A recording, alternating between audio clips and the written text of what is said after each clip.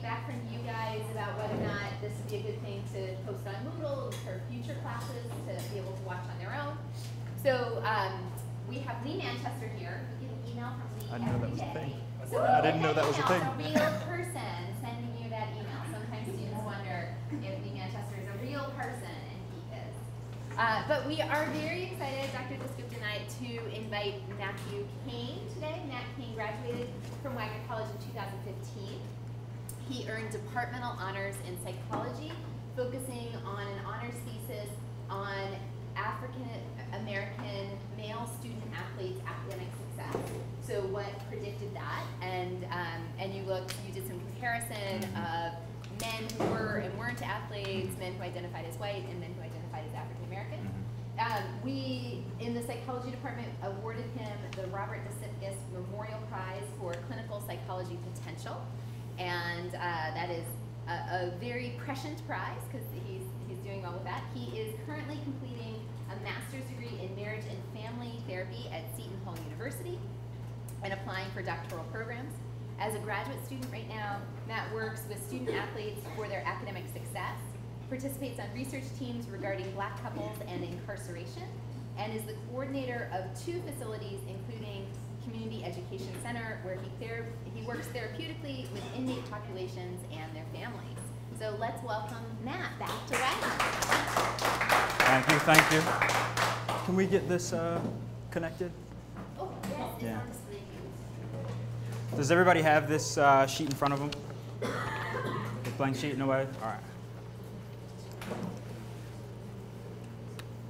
So what's up, y'all? How we doing? Good, good. A pleasure to be back here at my alma mater and to see you all. Things pretty much look the same. I just want to introduce myself a little bit more. As Amy said, I did my undergrad here from 2011 to 2015. I was a student athlete here. I ran track. I was a jumper mainly. You really wouldn't see me on the track. I'm too out of shape. I can't run for that long. How many people in here are athletes? Woo! Who is not an athlete? 1, 2, 3, 4. All right, what do you guys do? What do you do? I did play football. You did play football? Okay, okay. How about you? I played soccer. You play soccer? Okay. It doesn't have to be sports. What else do you guys do? How about you? You just play football? Okay, so we got everybody in the room either was an athlete or still is an athlete. So it's a pleasure to be talking to you guys, and I feel like I can relate to you heavily. Today's topic is going to be working through failure and striving for success. So I'm not sure if Amy briefed you guys on me coming out here, but this is actually the first time I've ever given a presentation like this. You know what I mean? So I'm a little nervous, so be easy on me. Be easy on me, all right? So while we get into things, I'd like for my presentations to not be just lecture, but more dialogue as well. So I'm definitely going to be asking you guys to participate. So if you hate participating, I might be the person to call on you. I'm sorry. But we got 3 goals for today. Can somebody read that first goal for me? Read that for me. Oh, you can't say it? Is that good? It's good for you, bro? Awesome. Can somebody read that first one for me? Identify how fear and failure impact your life. Awesome, thank you. Somebody read number 2? You can just read it. Motivate you to develop your own method of working through failure. Absolutely. And number 3? Motivate you to develop your own standard of success. Absolutely. So let's focus on items 2 and 3. Notice how they say motivate you. I don't believe that I can come in here and tell you guys how to work out of failure. I don't believe that I can tell you what the standard of success is. I believe that I can only motivate you to develop your own standard for success. And that's going to be what our objective is for today. Okay? So, if everybody doesn't mind, if you could flip over that piece of paper in front of you. I like to do group work as well, so if you're sitting alone, feel free to pair up with somebody. If you're sitting with somebody else, I want you guys to talk about, just for a couple minutes, what is failure? It can be the last time you failed, or it can be the feeling that comes up when you feel like you're about to fail. What is failure?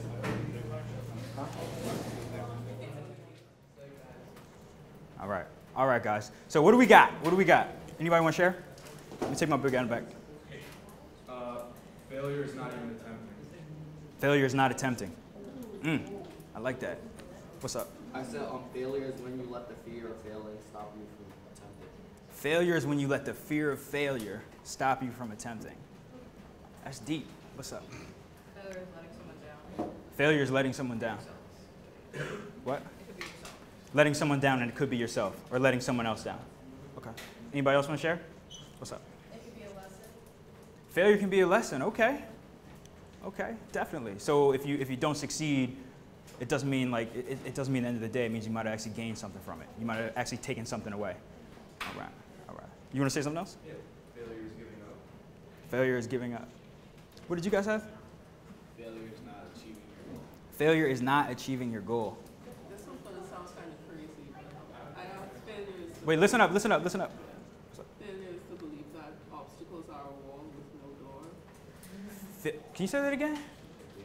Failure is the belief that obstacles are a wall with no door. So failure is to believe that whatever's in your way, there's no way around, that this is something you can't overcome. Good definitions, y'all. I like these. I like these. So when I first got the email from Amy to come and talk to you guys, I remember I was sitting in my room, I was playing video games, and I haven't talked to Amy in a while, and I get an email, and I'm like, oh, what's this? I'm scrolling through, and it says, oh, would you like to come and give a guest? Nope. Put my phone down. I said, what? Hell no. I'm not going to come out here and talk to you guys. I was confused, right? Like, how many of y'all ever heard of me before? Right? My name's not in the book. It's not in lights. I'm nobody special. Why me? Why do I have to come out here and talk to these people? So I said no. And I told myself every story. But the reality of it was, I would love to come out and talk to you guys. I actually, like Amy said, I actually work with inmates. And I do groups with convicts, over 100 inmates in a room. And you know what we do? We talk about feelings. And you know what? I love it. And I would have loved to come in here to talk to you guys. But I was afraid. I was terrified. I got to talk to freshmen? What if they throw tomatoes at me or something, man? I don't know. I'm old now, right? But I had to own up to that I was afraid. And once I said that, I emailed her back. I don't remember if you remember, but I was like, you know what, Amy, I'm terrified. I'll do it. Because for me, that's what I had to develop to understand that I can succeed. Just because I'm afraid, it doesn't mean I can't do it. And you're going to hear me say that a lot today. So I caught myself right before I failed, and I sent her that email and said, you know what, I'm going to do it. Because it's not who am I to talk to you guys, but I'm the perfect person to talk to you guys. See, before I got to college, I was wildly under-successful academically. So when you ask, people used to think I look like Will Smith, so I like to throw that in there. So when you ask, you know, who am I? I'm that guy. I'm that guy who minimized academics my whole life, from kindergarten throughout all of high school. I told myself, you know what? I don't need this. I told myself this is stupid. I don't belong here. What is it, man? And I maximized athletics. I was an athlete all my life. Soccer, basketball, football, track in college. I maximized that. I told myself I loved it, and I did. I told myself I was good at it, and I like to think I was pretty good at it. I told myself that, you know what? I belong here. This is what I should do. This is what I can do. And it wasn't until end of senior year of high school, I got a reality check. You know what? I kind of like academics. I took my only honors class. It was psychology, and I loved it. And I kept asking myself, like, why have I not been trying for so many years? Why was I not pursuing this? Like, this is pretty awesome. And what's worse, everybody thought I was an idiot. And I didn't even peep till I was a senior in high school. The way people would talk to me, you know, it's almost like they had to speak to me a certain way because they knew that Matt needed help. Let him skate by. Matt needs this. And it took me a while to realize because I thought I was gaming the system. Oh, I'm going to go to the lower level classes because they're going to read the books to me. I ain't going to read that for myself. Why would I? Right? I'm dead serious. That's exactly what I would do. But I got that reality check. And once I did, I realized just like before I came here to talk to you guys, I was afraid to fail. I was afraid to put all of my effort into academics. Because what if I did and I really dropped the ball? See, athletics, if I worked hard, I did well. But academics, if I worked hard, I might not do so well. And I was a little worried about that. Who can tell me the difference between failing and being a failure? Anybody? What's up, bro? Failure can be a Being a failure is giving up, okay. But whereas failing is a learning experience. Okay. So here's the way I think about it. I like that. To say you failed, that's a strength. That's to be able to identify that at this point in time, I dropped the ball right here at this thing. I didn't do well on that test. I missed that block. I missed the shot. I didn't clear that bar. I identified that. I didn't do that. I failed at that, right? But to be a failure, that's deeper, right? That's visceral. That's to say that no matter what I touch, I'm going to fail. It's not going to turn out well. And that's what I was afraid of when I did academics. I was afraid I was going to try really hard and it wasn't going to work out. So the doubts hit in. And I ran away from it. I'm not going to pursue this. Right. I gave in. And what are some of the reasons that people give in? What are some of the reasons that people give in? Huh? They're afraid. They're afraid. Yeah. Okay. What else? Pride. Pride. You don't got to raise your hand. Just say it. What's up? What else? It's too much work. I feel that. I'm sorry? They think they're not good enough. Absolutely. So what I did was I went online and I found the 4 top reasons that people usually give up. Number 1, it's hard. And we said that. Number 2, you got scared. 3, you got discouraged. Something got in your way, kind of like your example. Something got in your way, you thought you couldn't get away, you couldn't find your way around it, right? Or number 4, you settled. You thought that, you know what, this is good. You might have wanted more, but you told yourself, nah, we're good here.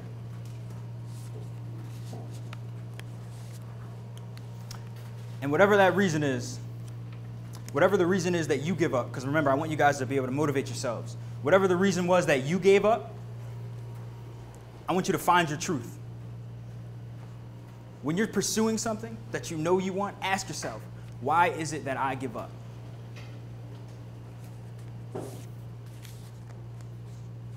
Let's give y'all some time to read that. And it can be for any number of reasons. It can be, like the quote says, maybe you weren't ready. You could be that person that maybe you came from a lot, right? And the bar set so high that you think that I might fail. I can't live up to this. Or maybe you come from nothing, and you're afraid that you're always going to stay nothing. Or maybe you're the person that took shortcuts. And you took shortcuts all your life because you thought that if I didn't take a shortcut, I don't think I can make it the whole distance. Right? And I can identify with a lot of these things. Whatever that reason is, y'all, I want y'all to be able to own it.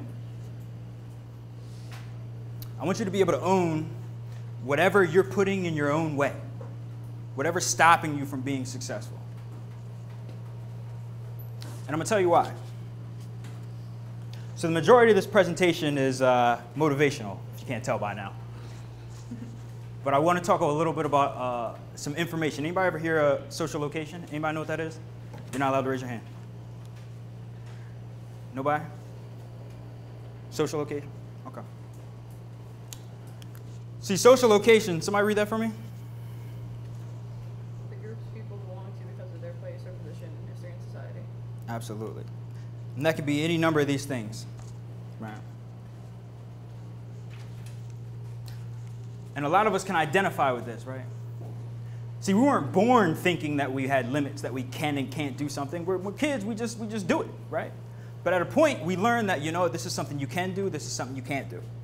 And for me, if you can't look at me now, when I was young, I was a young black man. And what messages do we send young black men? Oh, don't die on me now, y'all. What messages do we send our young black men? What messages the society sends? So if Right. you are aware of a stereotype, you are not stereotyping, right? Right. But what awareness do you have of stereotypes? You gotta be an athlete. Got to be an athlete. That's one of the things that I picked up. And I believed it. I got to be an athlete. They told me that black people were stupid, right? Nobody actually came up to me and was just like, black people were stupid. Right. But it's a hidden message, right? And you just pick up on it. So I got to be an athlete. Either an athlete or a criminal, and I chose athlete, right? And I believed it. It's literally like society looked at you, and I know a lot of you guys can identify with this. They'll look at you, they'll reach into the bag, and they'll be like, here, take this. This is you. This is who you're going to be. And at a young age, a lot of times we don't have people to help us to know that this isn't who we have to be, right? We can be whatever we want. But we put on that role. We become that. And you can't blame us, right? Because we are young, because we don't know any better. And for me, it was easy. I can name hundreds of examples. When I was in school, my teachers would let me slide with things, right? I wouldn't hand in work and I'd get grades. I remember this one time I was in a math class and I would sit in the back of the math class all semester and just eat my lunch. And the teacher would come back, he'd be teaching, he'd come back and he'd put his hand out. You know, I'd grease him up with a little food. Food, not money, you know what I mean? I did that all semester until the end of the semester I had to take the final. And the first day of the final was a 2-day final. First day of the final was multiple choice. I put that multiple choice test in front of me. I was like, what is this? I ain't seen none of this before, right? So guess what I got on the first day, the multiple choice? What did I get? 27? 65. Actually, you're on point. I got a D. I didn't get an F. I wasn't that bad. We got credit for work, thankfully. But I got a D, right? So the second day, that's open-ended response. So I'm like, oh my God, I got a D on the multiple choice. I don't stand a chance on the open-ended, right? I never got my grade back for the open-ended part. But the grade I got on that midterm, I'm sorry, not the midterm, on that final, was a B. I'm not too good at math, but I don't think that's how things work. And a lot of people think that's an advantage. You're an athlete. They're giving you an advantage. No. They let me slide all my life, and when I got older, I wasn't prepared for different things. My SAT scores, terrible. I'd never seen the majority of that material in my life. My GRE scores, even worse. Because when I'm studying for that to go to grad school, right, it's not things that you learn in college. It's usually things you learned in high school. So people are relearning it, right? Reminding themselves. I had to learn it for the first time. It's like we're determined. Not everybody, but a lot of times when we put on that role society gives us, it's like we're determined to work hard as hell at becoming who they want us to be. But we tell ourselves that's who we want to be. Right? I see a couple head nods. Okay.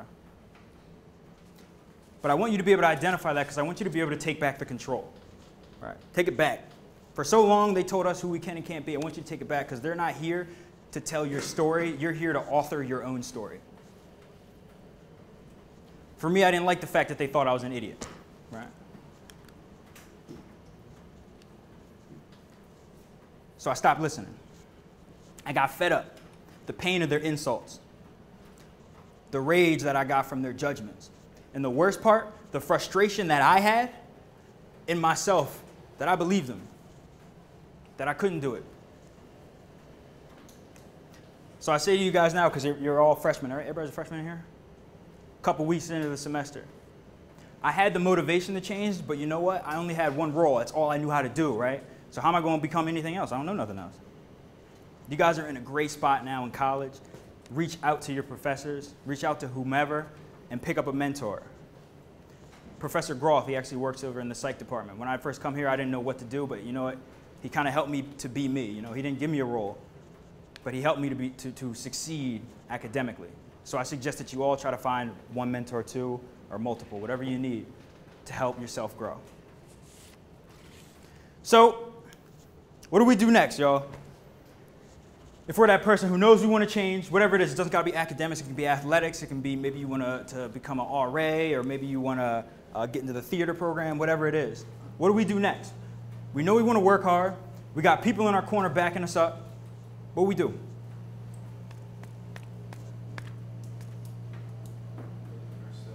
Huh? Absolutely. And the first step is to work. And when you work, you know what's going to happen? You won't fail. But you know what? Don't just work and fail. Work again. Fail again. Then work. And at a point, you're going to realize you're not just working and failing. Nah. You're persevering. You're continuing on in the same course of action. You're not giving up. And at a point, you're going to realize that you're not just persevering, but you're becoming relentless. Relentless. Over 50% of all freshman freshman students drop out within 6 years. And you're going to have to be relentless, because I don't want to see any of that for any of you guys. For me, relentlessness looked like this. If we going into a test, me and you, and we boys, we in the same class, I'm going to kick your butt on that test. I'm coming for you, right? We'd study together, but we got competitive with our academics as well, not just athletics. I don't actually mean that, bro. And after 4 years of doing that, of being relentless, I mean going to the library day in and day out. Library opened at 9 o'clock on weekends. Brunch didn't open until 11. I was a morning person. I was the first person in that library every week. That's what it took for me, because I knew I was behind the 8 ball, right? So I got to get up. And in my 4 years here, I posted the highest GPA on my men's track team 6 out of 8 semesters. I was named the 2014 NEC Scholar Athlete of the Year. I wrote 2 theses, 1 for departmental honors. I broke 4 collegiate records, and I was the first Seahawk to clear 7 feet in the high jump. But the story's not about me, as much as I love to talk about myself. The story's about you guys, right? So I want to open it back up to you guys. We just talked about failure, right? But what is success? We don't got to talk in your groups, but let's have a little dialogue. What is success to you guys? What's up, bro? Learning from your failures. Word, I like that. Achieving your goals. Okay, I want you to hold that for me. Achieving your goals. Fixing where you went wrong. Fixing where you went wrong. Okay. Anybody else? Identifying your mistakes. So in that moment, understanding like where you went right and where you went wrong. Hashing them out. Word, I like that. Anybody else? Let's get 2 more people. Let me get somebody I haven't heard from yet. Y'all a little quiet up front. Don't give me that face, bro.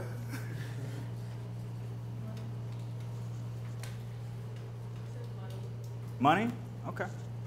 Making a lot of money, all right. All right, man. Happiness. That's deep. That's deep. I like that. I had a buddy, I actually work with him now. He went to Rutgers and he ran track there. His first semester, because the first semester of freshman year is a big one. It's a big one. It really defines a lot of what you want to do your next few years here. And when he went to Rutgers, he was a phenomenal student before college, but once he got there, he dropped the ball. First semester, I think he posted like a 2.3, something like that. And he made every excuse in the book. Man, I'm homesick. I got a girlfriend back home, man. I'm sure we all got friends who say stuff like that, right? It wasn't until he could redefine what success meant for him that he could refocus what he wanted to do. You see what I'm saying? So once you establish what you want to do, the question is, how bad do you want it? What are you going to sacrifice to do it? Are you going to get up and go to the library? Or when you're there for 30 minutes, are you going to pull your phone out and check out? Or are you going to stay for a couple extra hours? Anybody know what grit is? I like you. You like to participate. Huh? Absolutely. That's definitely a part of it. What's up, bro? Passive. Ooh, okay. Absolutely. So he on point. He on point. He got it from, well, hey, it doesn't matter where you get it from, it's that you got it. You know what I'm saying? So grit is the trait of perseverance. It's what allows you to persevere, right? The passion and the motivation to pursue your long-term goal, whatever that long-term goal may be. That's what grit is. It's a phenomenal answer. So once we know what we want and we know we're going to work for it, I don't want y'all to get scared now. Because next comes your fears, right? And we just talked about this in the beginning. You're going to realize that you're afraid to fail at a point. But I want you to embrace your fears. It's natural, right? Anybody ever hear of fight or flight? Fight or flight instinct? Right? Yeah. Wait. I heard of it, yeah. What is it? I haven't heard from you yet, bro. Okay. Okay, but he heard of it, right? Hold up. Is it your autonomic? What is it? It's a certain system, and it's like when your body goes into fight or flight mode, it's like preparing you for the worst. Absolutely, absolutely. We're not going to get too deep into the psychology lesson, but absolutely. So our fight or flight is literally our body preparing itself for danger. So when you're scared, your body's actually ready. You know when you get the jitters? That's your body preparing itself. I'm either going to fight or I'm going to run away. That's your body ready. But now you got to get your mind ready, right? Because your body's ready to do whatever it takes, but if your mind's not on point, then you're not going to be able to do it. I'm gonna tell you a little story about me. Don't judge me for this. A lot of people on the track team never knew this. But when I was a high jumper, I used to get terrible high jump anxiety. Terrible. Anybody know what high jump is? So when you're high jumping, they'd say, you know, so-and-so is up, Mike's up, Hamza's on deck, Kane is in the hole. And when they said Kane was in the hole, I said, ooh, that's me. I don't know if I'm ready. I'd go to look at the bar. By senior year, my starting height was like 6'8". I'm 5'10". So I'd go look at the bar. I'd be like, you want me to jump that? I wasn't ready, so I would tell myself, I kid you not, I did this every time I jumped. Every single time I would high jump, I'd go to my step, and I'd say to myself just what I said in the beginning. Just because you're scared doesn't mean you can't do it. And I repeat that to myself. Just because you're scared doesn't mean you can't do it. Over and over until I finally went and jumped. And that's what helped me. I realized that I'm not a servant of my fear. That my fear works for me. And that's what helped me. How have you guys overcome fear before? Anybody? Hope I'm not asking for too much. What's up? I kind of go through the same thing with growing because they use the same like terminology and stuff. Yeah. So whenever they would say, okay, slip knees in the hole, and I had to go get my discus, I would just look at the discus, hold it, you know, like practice with it a little bit, and then when I'm about to go in a circle, I'd look out at the distance I want to hit, and then I'd say, whatever it is that you're looking for, you have the ability to go above and beyond that distance. That's what's up. And then I'd say, you've been practicing with this movement for over 6 years. I like that. I like that. It's not just athletics, though, right, guys? It can be academics, too. You got an academic example? No. Or something? I used to be afraid of heights. Word? Yeah. Top of the Empire State Building. But then what? I just went to the top of the Empire State Building and looked over. For real? That's awesome, bro. That's awesome. So these are the things it takes, right? It doesn't just have to be athletics. It can be anything. Literally anything. So when you're in the library and you got that test coming up and you know you want to do well, but you're afraid that, you know, what if I study really hard and I still don't do well? You have to embrace that fear. You can't be afraid. You can be afraid to fail, but you can't let that fear stop you from doing what you know you have to do. So, I wouldn't be fair if I asked you guys for what success means to you if I didn't tell you what it means to me. So this is my little definition of success. If anybody can't read it, it says, success is the perseverance through repeated failure. See, for me, I measure my successes by every time I get knocked down and I stand back up, that's a success. Or every time I see failure in the horizon and I don't stop, that's a success. And you said earlier that success for you was reaching your goal, right? I kind of want to challenge you on that. Because I wonder, have you ever succeeded in something but didn't reach your goal? Have you ever learned something and didn't reach your goal, right? Well, you were successful then, weren't you? You might not reach your goal, but you succeeded.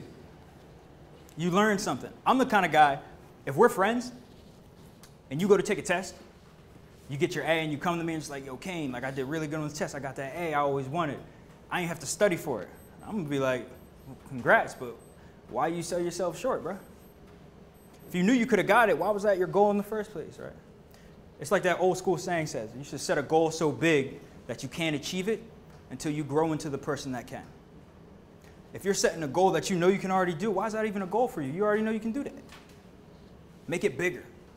Allow yourself to fail along the way. Every failure is a lesson. Every lesson is a growth. It's a success. And I just want to remind you too, just because you fail, just like we said in the beginning, just because you fail, it does not make you a failure. It makes you brave for trying. So I just want to give a little shout out to Payne here, a little segue. So anybody know Ray Lewis?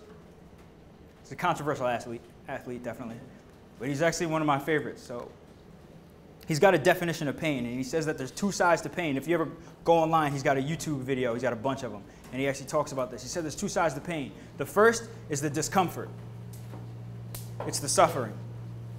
And we've all been there before something really painful happens to us and we can't focus on anything else. We don't want to focus on anything else. Maybe it makes us want to shrink, curl up into a ball. But he says that there's another side to pain, the effort.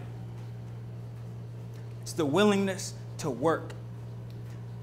You know, I'm not a religious man, but I'm very spiritual, and I believe that God would never put us through any type of pain without us coming out with a lesson. I believe he puts us through pain for us to learn from it. Pain is our greatest motivator.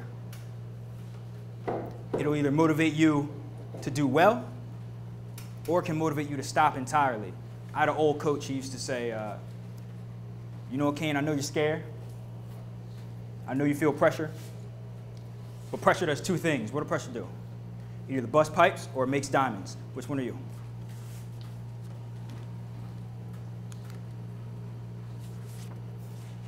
Next, you got to ask yourself, if you're having trouble getting motivated, who sacrificed for you? Who took you to your games, your friend's house, the library? Who helped get you where you are today in the seat that you're sitting in right now? And when you ask yourself that, a lot of people will be like, all right, word, so what are you going to sacrifice for them? Nah. See, they sacrificed for you to be successful, right? So if they sacrifice for you to be successful, then you got to ask yourself, what am I going to sacrifice for myself? Because that's the greatest gift you can give them, is your success. Who sacrificed for you guys? Parents? Okay. Siblings, me too. Anybody else? Friends, maybe yourself? So when I was finishing up this presentation, I was like, oh, I shot it to my friend and they're like, oh, that's great. You're giving them a lot of motivation, but like, you ain't even tell them how you kind of did it. Like, what did you do to be successful? And this is going to be really silly, but I made my 5 tips to success. And number 1 actually came from my oldest brother. You saw in the picture before. He taught me that, and he said this the day before I went off to college. I was a freshman. And he said, you know what, Thew? He calls me Thew. He's like, I want you to remember, if you want to be successful in college, he said, eat breakfast. Here he was, like, he was just like me in high school, right? So he did poorly, and then he went to college, and he got, like, really successful. So I was sitting here looking up to my big brother, and I'm like, oh, my God, what sagacious knowledge is he about to bestow on me? Like, I'm ready. He said, eat breakfast. I was like, what? But I kid you not, man. I did this, and I still do this every day. I get up, and I do something with my life. I get up, and I eat my breakfast. Because at least you know you did something today. And now you got the energy to do something else. So I would get up at like 6 if I needed to before practice, get my breakfast and go to practice. Number 2, this is actually a quote from the book, The 7 Habits of Highly Effective People. Seek first to understand, then to be understood. You might have to humble yourself a little bit, you know. There's a lot of people around you that got a lot of information. I'm not saying sop it all up like a sponge, but be a filter. Be willing to take it in and see if it's for you or not. Number 3, failure times repetition equals success, and that's what we just talked about this whole time. So don't be afraid to fail, keep repeating it, and the more you repeat it, the more successful you will be. Number 4, check your circle. Anybody know what I mean by that? What do I mean by that? What's up, bro? You want to surround yourself around good-oriented people? Absolutely. So if you're looking to do great things, you better make sure you're surrounded by great people looking to do great things. Number 5, this is actually something my other brother told me. I got 2 older brothers.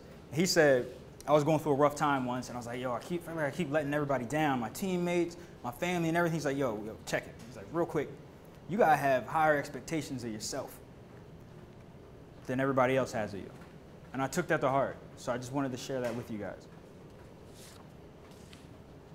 So, as we finish up, I just wanted to say, 1, thank you for your time. 2, I believe in you. If you want to be successful in all areas of your life, you definitely can be. Don't be afraid to give in to failure. It's like the Samuel Beckett quote goes, ever try, ever fail, no matter, try again, fail better. Thank you for your time, guys.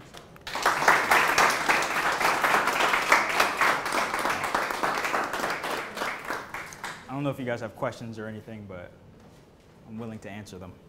We have a few people who are interested in majoring in psychology and maybe doing work similar to the work you're doing right now. Oh, cool. So I think you'd be happy to talk about grad school a little bit if anybody had questions about that. Absolutely. Or aspect, you were a resident assistant on campus. I was. Talk about that. I was. So I think people can feel pretty broad in any questions you might want to ask. Yeah, ask me whatever. I'm pretty open. I'm a therapist. You can ask me whatever you want. Wait, so you are a therapist? So I work therapeutically with inmates. I do individual, couple, and family therapy with the incarcerated population and also groups. You were a psych major here? Yep, so I majored in psychology. Me and Amy worked on a study together. I had Jenkins, Nolan, Groth, Wagner, all of them. I'm not that old. Yeah. 2 years ago. Yeah. So tell us just a little bit about grad school. How quickly were you able to transition from being a student to being a therapist once you graduated from here? So I go to Seton Hall now. I'm in their marriage and family therapy program. If you're interested, I can give you my contact information and we can talk about that. As for how quickly, I went right from my undergrad into my master's program. The first year, so marriage and family therapy there is 3 years, so it's super intensive. You're going to get a lot of work. You're going to get a lot of material on how you want to do it. So if that's something you're interested in, it's a great program. My first year, I was basically in classes, so I took 4 classes a semester. Who's interested in psychology or something like that? Or, love it, great. So my first year was just classes while I was looking for an internship, and they're going to give you a list of the different sites in the area. You can find your own. They'll give you a list of different places that you can look. And then right after that, I started my internship the following summer. So I graduated in 2015, and I started my internship the summer of 2016. So that's when I started doing therapy. Can we hear like what it's like to work with like areas like that? What do you think it's like? What do you think it's like? I don't know. Not sure. I have no idea. Yeah. It could go either way, really. That's Because like, fair. I've actually seen like documentaries of like doctors that work with inmates, and like sometimes they're actually like, not at all what they seem. Like they're actually very like smart and they have a lot to say. So I think it's like people get this idea like you're working with inmates and you're like, oh, they're like normal people, like you know, like whatever. But like it's so crazy because like the things differ so much. You're working with like real people. And it's just like, Absolutely. So I do research in incarceration as well. And we have this stigma, and it's really an American one, about how inmates are. We think that they're stupid, they're not humans. We think less of them, right? It's actually an interesting fact. I think we account for like 3 or 5% of the world population, I forget. But we actually incarcerate 25% of all people. So 25% of all inmates come from the United States, even though we're only like 5% of the world population. It's crazy. It's crazy, yeah. But when I think about working with them, a lot of these guys are very intelligent, very bright. But like we talked about in the beginning when we were talking about social location, a lot of them were given this role and they had nobody to show them any otherwise. I was actually born in Baltimore, Maryland, and I used to think about, where would my life be if I stayed in Baltimore? Or if I didn't have somebody to show me any other way that, you could be successful in something else. So working with the inmates, I love it. I absolutely love it. Yeah. And I'm not just saying that to get you to do it. scary, guys. So the first time I ever worked with them, if you can imagine this, I go in, and my facility takes inmates out of the prison facility, and they come to our rehabilitation facility. So there's not a lot of staff members at all, but there's a lot of inmates. And the very first thing I had to do was run a group, about 25 of them, in a loft. Literally from here back to about where Lee is to the start of that table right there. And it's just me and 25 inmates. And I'm like, yo, what if something happens? Right? So I got a little scared, but I found my way. They made me feel super welcome, honestly. And they were really into processing feelings. I had no idea. Yeah. And I just really quickly, another student, did you know Victoria Felix? I know the last name. I know the last name. got a PhD in counseling psychology now, and early on in her graduate school career, they would do group sessions with people who had been charged with drug offenses. So these people would be given an opportunity to go to group therapy instead of going to jail. And one day in the group, there were two women in the group, and one was just getting on the other one's nerves, and she just ran across the group and attacked the other woman. And what was interesting is the men in the group surrounded the two therapists to make sure that no fists would be, and she said the impulse to protect her was really remarkable, because she wanted to get in and separate the two women from each other, because she was the authority figure in the room. And so it's interesting that bond between a therapist and a person, even if the person is very stigmatized. Absolutely. There's probably a bunch of guys in that room who would have had your back. Absolutely. What might have happened. Absolutely. But nothing did happen. Yep, nothing too crazy has happened to me, right? Let me knock on wood real quick. But yeah, nothing too crazy has really happened to me. A lot of these guys, are good guys. We have to get past that stigma. A lot of them just made one dumb mistake and can't find their way back, So a lot of them just need help finding a new way to live their life.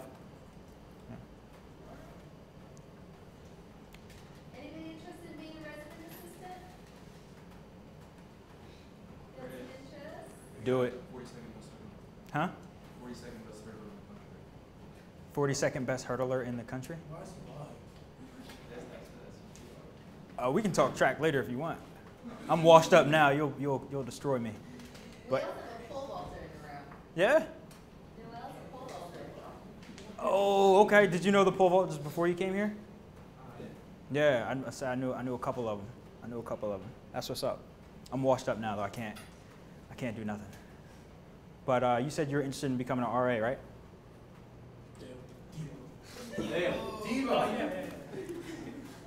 I think you should do it. It's definitely worth it. Chris is interested too. Yep. Little insider information. When the tuition goes up, they usually tack it on room and board. So if you're an RA, it doesn't apply to you. Think about it. And plus the job is actually really awesome.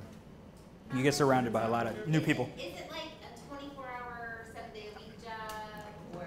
No. So when I was here, this was a couple years ago, so it was a different staff, but when I was here, you had to do a certain amount of duties, like weekday duties, and I think if you're in towers, you do like 5 to 7, like the semester, and then like 1 to 2 weekend duties, which is when you have the phone 24 hours on like a Saturday or a Sunday, but it's not that difficult. Aside from that, you have like your meetings Monday nights. You got to put up a bulletin board, which like the people on your staff will help you make. Some door decorations and run some programs. So you're a role model, but it's not Yep. a ton of responsibility all the time. Absolutely. So you're definitely a role model. Every year I was here, I always had the athletes for. So I had the football guys a few times, and then I had kind of a mosh pit of just everything, just an eclectic group of people. And I barely had to write anybody up. I could probably count on my hands the amount of times, and I was an RA for 3 years. I could probably count on my hands the amount of times I actually had to write people up. Yeah. What's up, bro? How did being an RA work with being an athlete? Did you get to choose your own hours to work or whatnot? Yeah, but it wasn't. So your schedule is going to be different than mine. For me, it honestly wasn't that difficult, and I was on the track team. Like I was into my studies.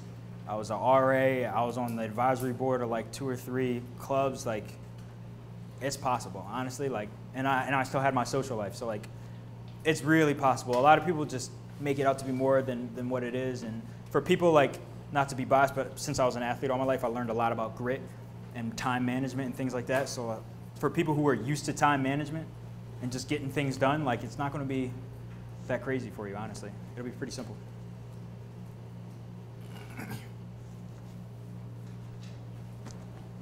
Fall asleep.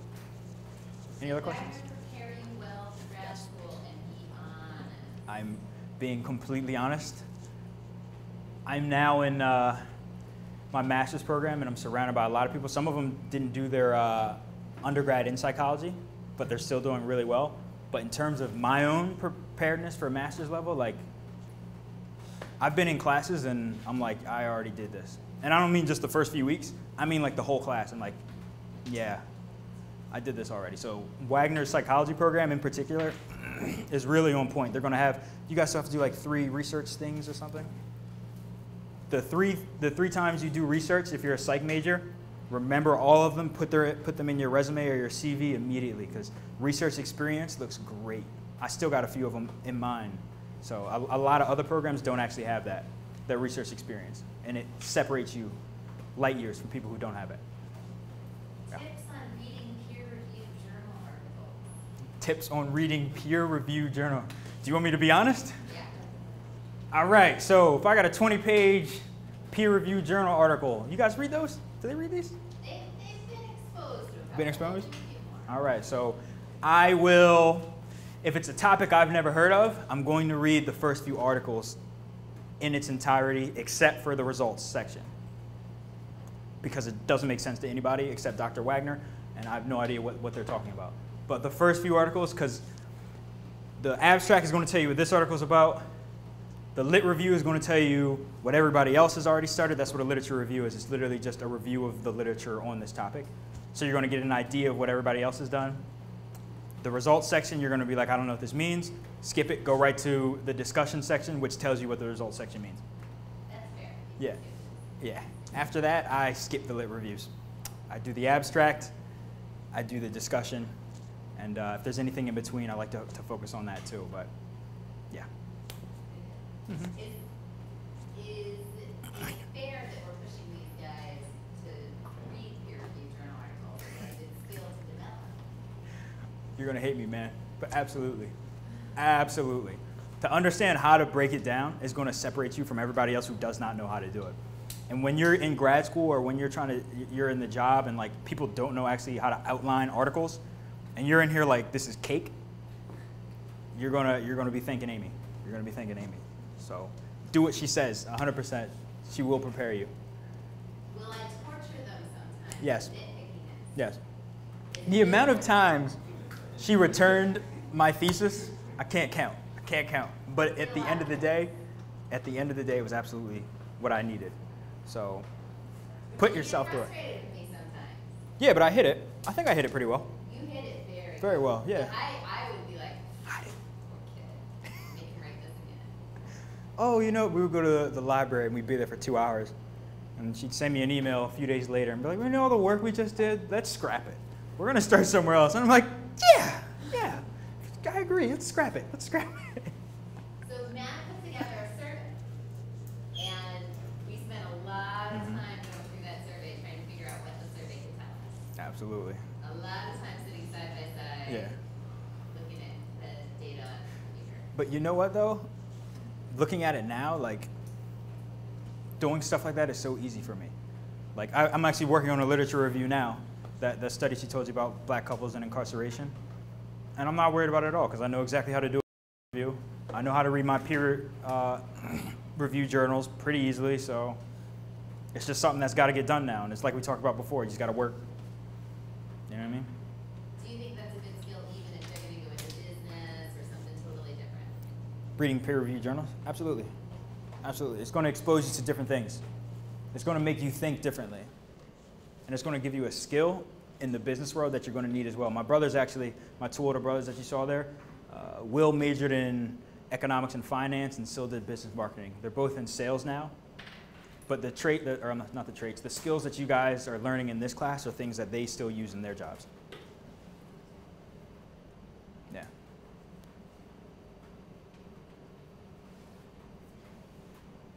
Thank you so much. Absolutely. For